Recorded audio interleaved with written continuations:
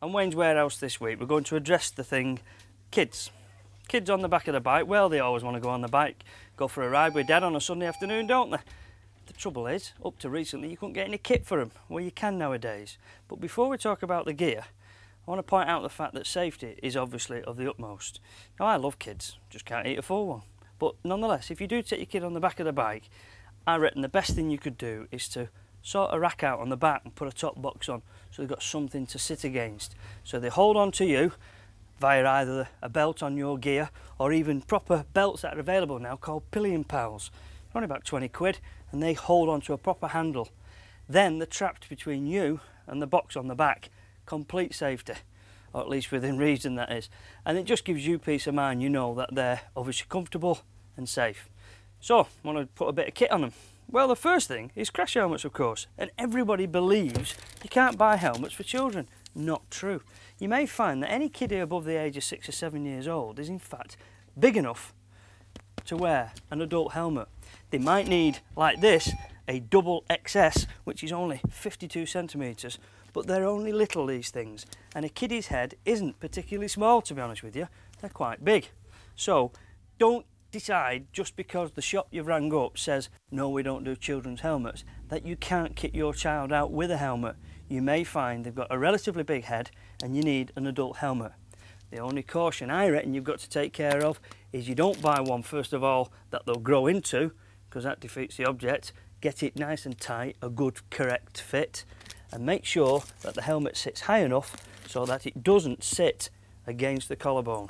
You want a bit of a gap, just for safety reasons, if for nothing else. Obviously, we've addressed the head job. If you do want one motocross style for off-road riding, fair enough, there's one to suit. But don't forget, that is absolutely no good whatsoever on the road.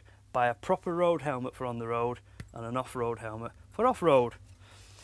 Quite a lot of people I see wearing gloves that are motocross gloves, or possibly ski gloves, or even just soft woolly gloves to keep the hands warm. Well, gloves are needed for protection as well.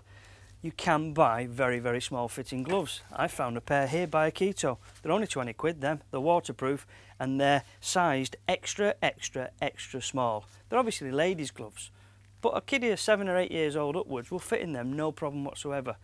They're going to be warm, dry and protected, all for around 20 quid. Obviously you can buy motocross gear to go and play on their little kiddies' bikes, but when they progress to being a passenger on the back of you, on your road bike, you do need proper protection, and it's now available in the way of clothing. And let's just move forward a little bit and show you these things. What we've got here, which I can't get off the hanger, is a proper daddy's jacket. It's just like an adult's coat, that is, except done in kiddie sizes, right the way from extra small kiddies through to double XL, and these, would you believe, are only £60. They've got a waterproof liner on them. They've even got a complete zip out inner liner, so they're ideal for both summer and winter. In this case, this particular company, JTS, they even come with spare studs and bits and pieces so you can keep them on the road for a while. There's other companies that produce this sort of gear as well. There's Kershaw, for example. Kershaw do a full range of leatherwear. Look at that, a proper kiddie's leather jacket, just like Dad's. Amazing, isn't it? Including a pair of pants as well. So you can kit them out in the full kit. What you've obviously got to consider is the cost. It can add up. It's just as much as Dad's gear, Mum's gear. But then again, the same amount of work is involved in producing it. They even come with body armour. So buy some good kit, keep it in good order. There's always somebody in your local bike club or riders society or whatever who's got a little one. When yours grows up, they need it. Do them a good price, you'll have a few quid in the bank to buy some more gear for the kiddie. Meanwhile, I suppose I better see if the stuff fits me, because it's VAT free as well. Save a few quid.